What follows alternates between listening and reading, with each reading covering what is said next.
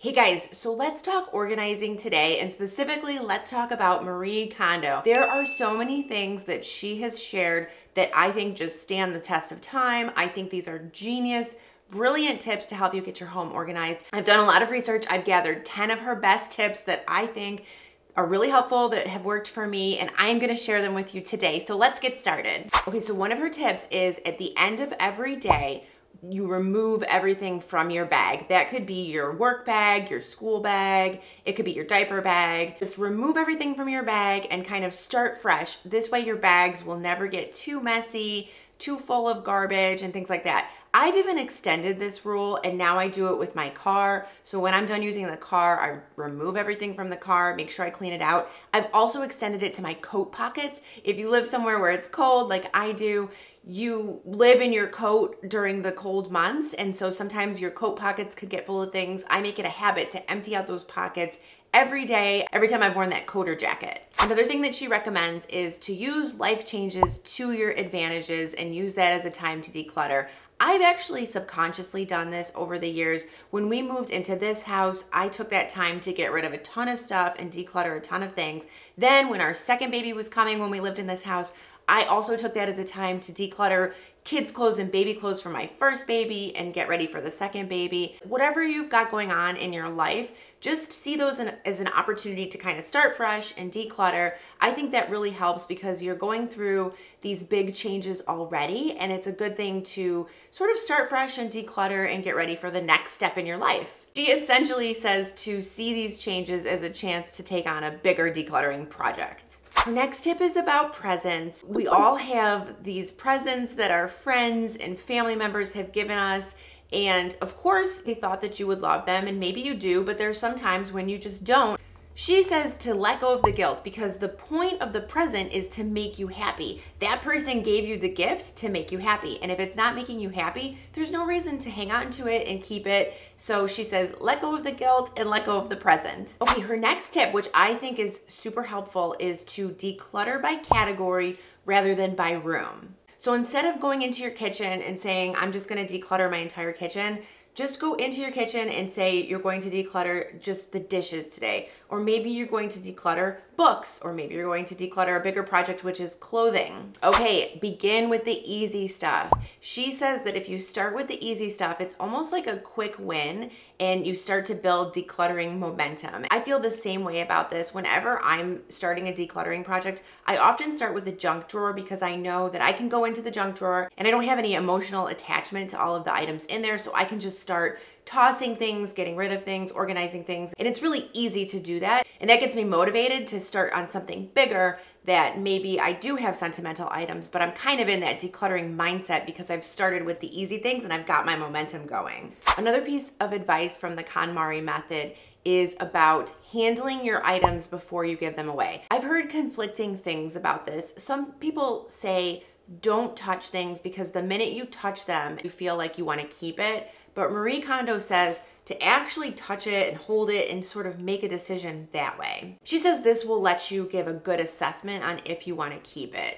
One thing that I do like that she shares is about personifying your things, not necessarily like pretending it's an actual person, but kind of at the end when it's reached its useful life and you're about to give it away or donate it, toss it potentially, you thank that item for serving you. I have started doing that and I kind of feel a little bit better about getting rid of it at that point. One of the things that so many people were in awe of Marie Kondo, I think, is because of her interesting ideas on folding. I actually think she's most famous for this. I could be wrong, but this is what sticks in my mind. Her method, and I use this today, is to do like a vertical file fold, folding and storage method. So essentially you're folding your items and then you're storing them so that you can see each one.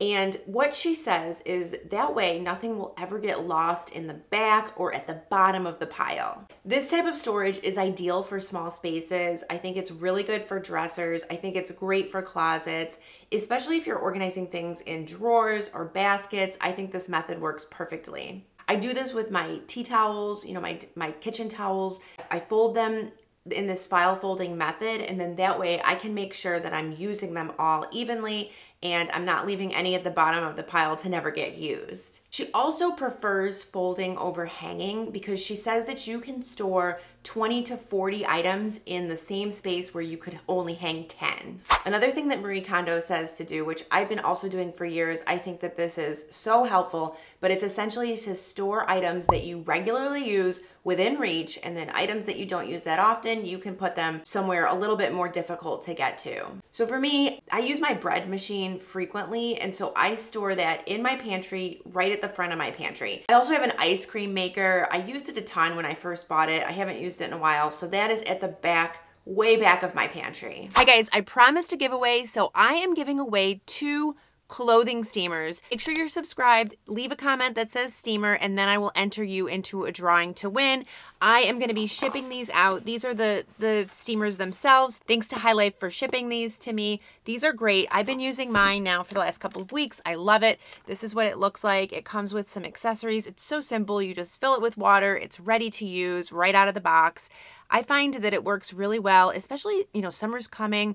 I've got lots of those silky, flowy tops that I just find are really difficult to iron. This works really well. I used it, I've already used it on a number of shirts. It saves time over ironing, and you know I'm all about saving time. So anyway, don't forget, comment steamer below. I will pick 2 people to send these to, and thanks again to hilife for sending these. Now let's get back to the video. Another organizing tip that she has is to store like items with like items, and she also suggests taking it a step further and storing items of similar sizes together. And I think this is a great tip, especially for small items. I mean, small items are so easy to lose, so she recommends if you've got lots of small items, say in a closet, just get something that you can put them all into, whether it's jars or whatnot, and just kind of keep all of the small items that belong in your closet together. Same with your kitchen. Keep all of the small items that go together in your kitchen, keep them together, and then that way you'll know the area where you keep small items in the kitchen, and that's where it will be.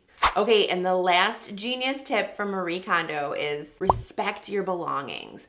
So go into your closet. I could be guilty of this sometimes as well. Check into your closet and take a look at the items on your hangers. Are they hung properly and nicely and put together, or are they falling off the hangers? Are your hangers intertwined? Are your clothes kind of shoved in so that they're getting wrinkled? Are your shoes thrown in a pile? She really stresses the importance of taking care of your things. And I know for me personally, like sometimes I'll be in a rush and I'll just throw something back in my closet. But now I really try to be mindful and take a minute to actually hang my shirt up properly, put my shoes neatly. This is something that you have to learn. I don't think it's something that you're like born with. I think taking care of your things is something that you need to be conscious of and something that you need to learn over time. And I'm still learning it. Just remember that decluttering and organizing, it's not a one and done activity. It is a long-term kind of lifestyle and thing that you need to do regularly and daily. I'm gonna go ahead and link a decluttering playlist if you wanna keep it going. I've got other tips and tricks that I can share in those videos, so click on that and I will see you over there. Thanks for watching, and I'll see you next time. Bye-bye.